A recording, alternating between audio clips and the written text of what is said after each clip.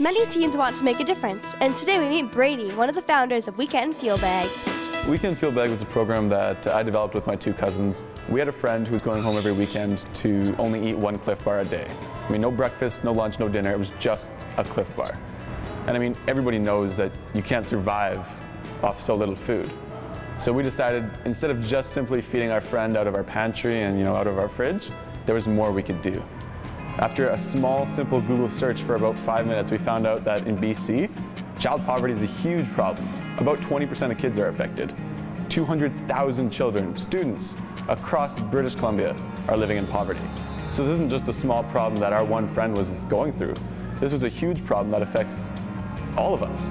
The process behind Weekend Fuelbag is a true team and community effort. Because the schools give breakfast and lunch, the niche that we could fill was the weekends and the holidays. So every single week we put an order into the Save On Foods in our local Walnut Grove area, and they deliver this big amount of unpacked food to each of the individual schools that we help. Because we want to ensure that this program continues and it's sustainable, we've developed a Youth for Youth program. Youth come together, and once the food is delivered from Save On, they pack it into bags, give it to the counselors or the administrators, and then on Fridays, the students who are living in need, living in low-income situations, come, pick that up, and take it home. Who is Weekend Fuelbag for? Weekend Fuelbag is for the local students. The kids who are suffering through these problems in our own neighborhoods. I mean, most people think of poverty as the downtown east side of Vancouver or overseas, but it exists in every single community. I mean, just because you can't see it doesn't mean it's not there. There is no doubt that Weekend Fuelbag has made an amazing impact. We really want to do two things with Weekend Fuelbag. We want to help people in need, break that cycle of poverty, and food is a great way to start that. It helps with education, helps with health, both mental and physical, and so many other aspects of poverty. But we also want to inspire people. We want to inspire youth to show them how much power they have. I mean, so many people donate to Weekend Fuelbag because of the youth involvement in the program and because it's youth that created it. And youth are 20% of the population, but 100% of the future.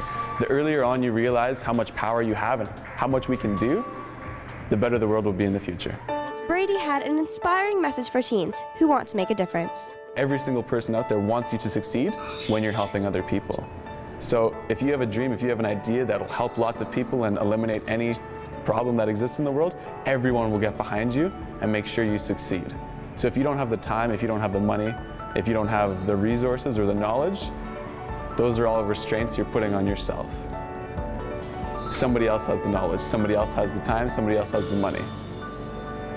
Everything can get done as long as you ask the right questions and just keep talking about what you want to do.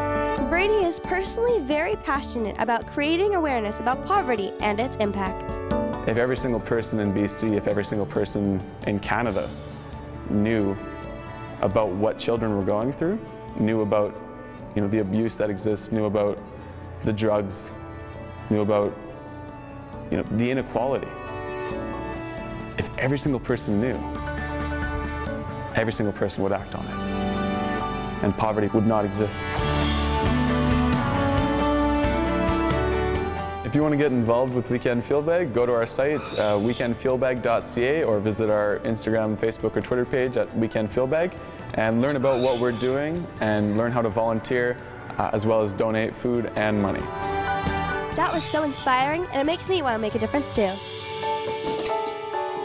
This is Alyssa, signing out for Gen Y.